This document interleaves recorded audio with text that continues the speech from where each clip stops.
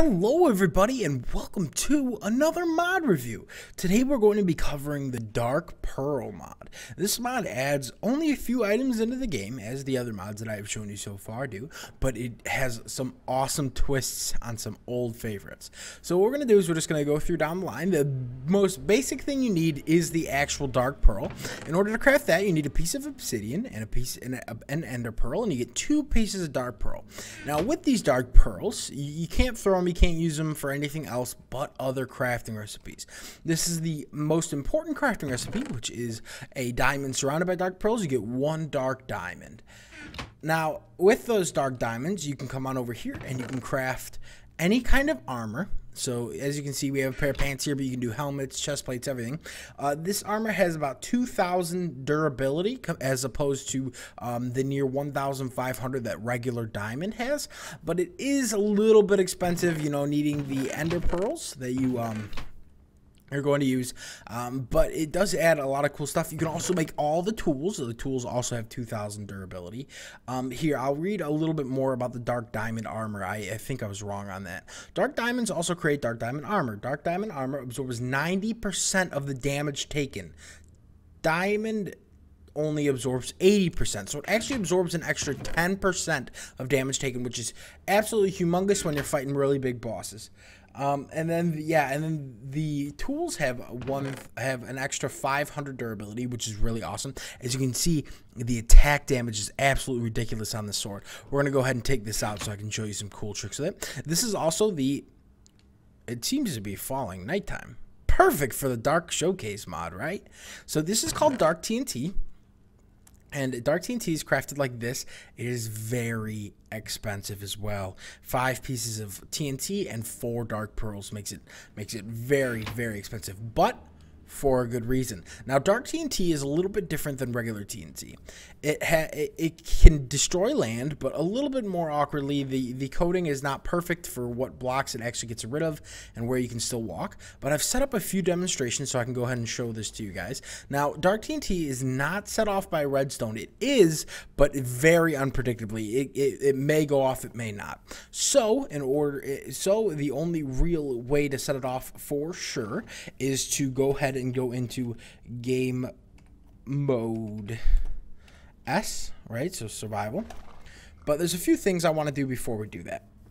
I also want to do slash game rule, and we're going to keep our inventory just so that we don't keep dropping the sword. But the sword, usually, I don't know if this is going to work, but you usually right click it and it explodes. It's not going to work now. But usually the first sword you make right clicks and explodes, or at least in my experience. It always works in creative. Holy crap. The weather is not complying with us. No big deal. Sorry about that. Taken care of. But yeah, we right click and usually it explodes. I believe that's its primary function. Not 100% sure if that was intended. I think it was, because I think it'd be very hard to code to it, like to accidentally have it do that. But like I said, it doesn't work if you're holding the sword and you're in creative. And you like pop in and out of creative and stuff. So there's a few bugs to go on with that. But this is the thing I wanted to show you. So we're gonna go ahead and hop on this guy right here. Actually, I don't know if we're gonna die. What should we do? Oh, can we set our spawn? T/set spawn? No. Oh, spawn point. There we go. There, now my spawn point's here. Okay, so now we're going to go ahead and do this. We're going to punch this guy. The only way to do is to left click it, so it won't even work in creative. So let's go ahead and do that. Woo! And we landed in water, luckily. But see, that's what I said about the blocks not generating correctly or not being exploded correctly. When you try to get out of the holes, you see it stops you. Very, very kind of annoying, to be fair. Now, I have set up a couple more of these explosive traps, just so you guys can see the absolute fun with this. Now, you notice that when I use that, I didn't take any damage. That's another thing from this TNT that is very awesome, is that you don't take any damage from the explosions. I believe mobs do, but you will not. So let's go ahead and fire this one off. Let's go a little bit higher in the air, shall we? So there we are, a little bit higher in the air. Let's try to land in the water. Come on. Yes. Nice. Awesome. So yeah, as you can see, a much bigger explosion, but some of those blocks are not rendered correctly, so it's not really that big of an explosion. But like I said, this mod is a lot of fun to play around with, especially if you just like running around using TNT, launching yourself places. It's a good time. Plus, the added sword and other tools are a nice thing to work for, and they are not super overpowered, but they are hard to obtain, which is better than being very easy to obtain and being very overpowered in itself. I would much rather it this way. Our last obvious TNT demonstration is a little bit more crazy. This is a tower of TNT. What is it? 5 by 5, and then it's got a 3 hole down, and then it's got, well, 3 by 3 cut in, and then a 3 hole down. And so what we're gonna do is we're gonna jump up and we're gonna left click the TNT. Now this usually lags out the world a little bit, and so we'll find ourselves in the air when we finally come back. But let's go ahead and set the time to day for us, just so we can see a little bit more of the surrounding as we fly up. Ready? And 3, 2, 1, lift off. So here, this is what I mean. We get a little bit of lag there, but then I'm looking straight down, by the way, and normally you can see your hand right away, but look at the hand slowly creep back into frame here. We are absolutely ridiculously high up, obviously much higher than the block limit will even allow. It would take forever to fly up here in creative, but we'll just let this go ahead, and I'll keep talking. The things I like about this mod are like the ender pearl are very hard to obtain, and obsidian is as well. So the diamonds end up being really expensive. So if you are going to use it, I'd suggest the sword. And here we come back down to land. Yeah, and there's like a lot of things that I really do enjoy about this mod. The simplicity plus the amount of fun you can have with the TNT, even in creative. Like if you set it all down in creative, hop into survival and then left click it and then fly up. I caught myself doing it quite a few times. Obviously, oh, we should probably go see the hole over there, right? Just to go see where it was. Now remember, this is the one TNT hole, I think.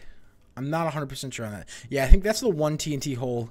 This is the 9 TNT hole, the 3 by 3 hole, which is really weird that it's got a wall right in the middle of it. But let's go ahead and run back over and we'll take a look at this one.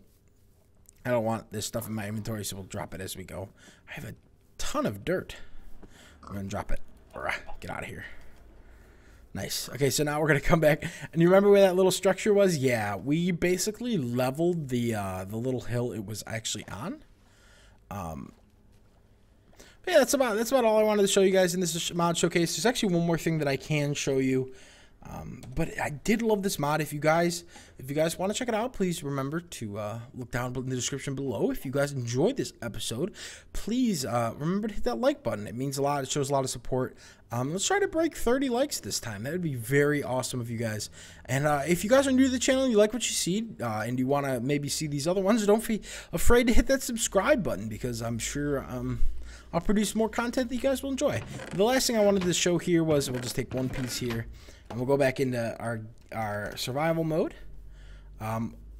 This TNT can be used not only to like fly up, but like let's say you're underwater, right, and you're digging something up. Let's say, you know, obviously you're punching something, but you need to get out fast, right? You just set it down and boom, and it will launch you back up, not all the way up all the time, but it will take you to the surface a lot quicker, and it's a great escape method if necessary. So when it's in 1.7, but if it is updated to 1.8, ocean temples, I think they're called, or yeah, they'll be very awesome to do with this stuff, because then you can always evac real quick.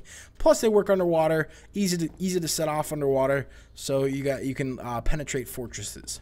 Okay, I'll see you guys later. You guys have a great day.